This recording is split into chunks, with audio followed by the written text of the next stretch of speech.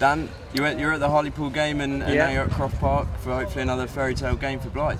How does it feel to be at Croft Park for this? Well, this is proper football. This is wonderful. I loved the Friday night at Hartlepool was great. The fact that Blyth were absolutely battered for half an hour and then come back into it. Stephen Turnbull scores the goal which Alan Shearer did describe, I can confirm, as the greatest FA Cup free kick he'd ever seen. I think Stephen tells everybody about once every 10 minutes. And then Jarrett Rivers got the winner. Brilliant story, wonderful night. And why can't Blyth do it again? I know Birmingham come here, they're in quite a good form now under Gary Rowett, but the pitch looks like the sort of pitch that's perfect for an FA Cup upset. Not saying anything about the groundsman at Croft Park, but it's got that sort of bobble factor, and it's certainly taking a stud, I believe footballers would tell you. So why can't we have another upset? Yeah.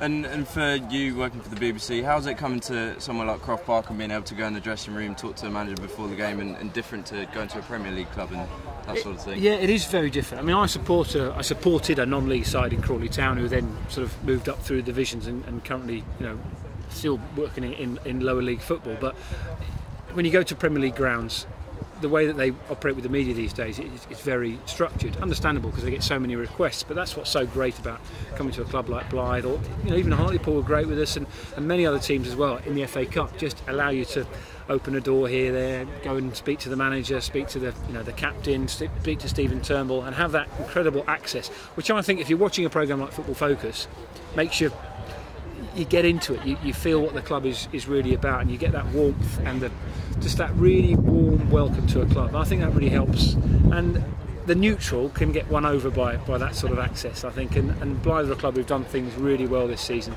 And I'm not saying I desperately want Blyth to win because I'll get in trouble with Birmingham fans, but I think most of the neutrals out there would think, well, let's chase the story, and the story would be another fantastic Blyth FA Cup run. Sure. And how are you expecting the game to go today? Well, I put that question to Chris Waddle and Danny Higginbottom, and they gave the old footballer's response, which is true. It's all about how it starts. Blyth started very badly against Hartlepool, but got away with it. But I think in a game like this, particularly at home, it makes a bit of a difference as well. If they can just keep things steady, make sure that they don't get overrun by Birmingham, who certainly have the superior quality in terms of players, the longer they go without conceding a goal, the better chance there is of an upset. And then you get into 60, 70 minutes and it's still 0-0.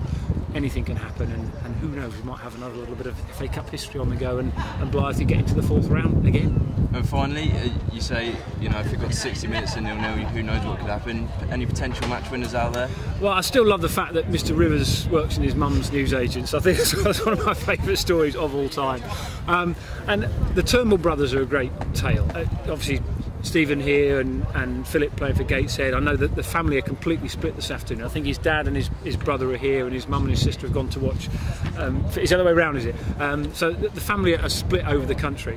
But we've spoken to him a lot on the BBC, and they're both two great characters. They both love their football. They're both still playing. And I imagine the sort of players who will play until they're sort of 60 or 70.